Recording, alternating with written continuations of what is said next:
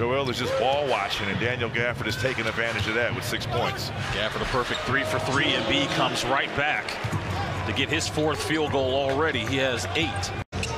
Kyle again, mid-post off glass, using the left. Maxey getting into the paint. Tough layup is good. Be unselfish tonight if you're the Wizards. You see Embiid just camping in that lane. Somebody's open.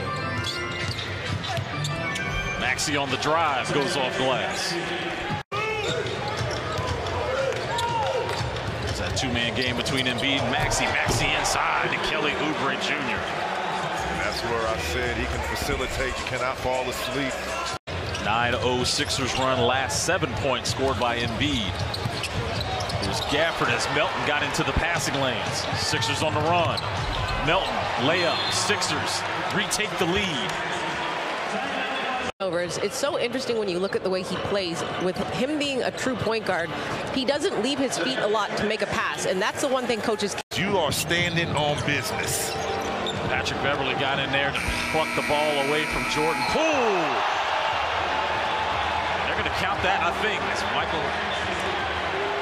He's got 9 points. Embiid behind. He threw it between his legs to Maxey. He was able to come off of the screen and score. Washington's lead is 2. There's a steal by Milton. Milton to Maxey. Left-hand layup is good, and we're tied at 73. 3. Dodge the bullet. Embiid taps it to Maxey. Count the bucket and 1 as obvious call for the personal.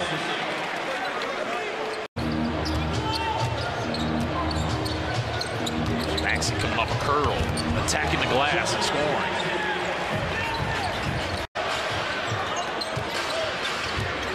Pick and roll to Embiid.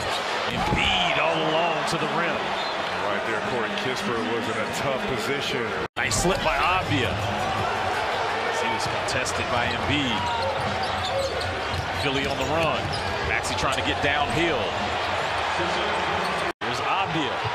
Turbo throw on the lob. And Oubre comes right back, cherry picking.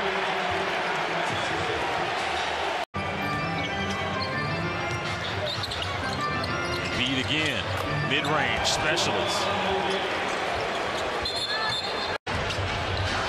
It's Maxey and Embiid.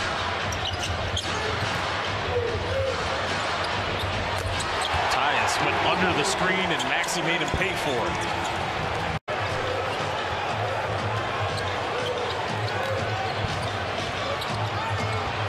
Embiid about 14 feet.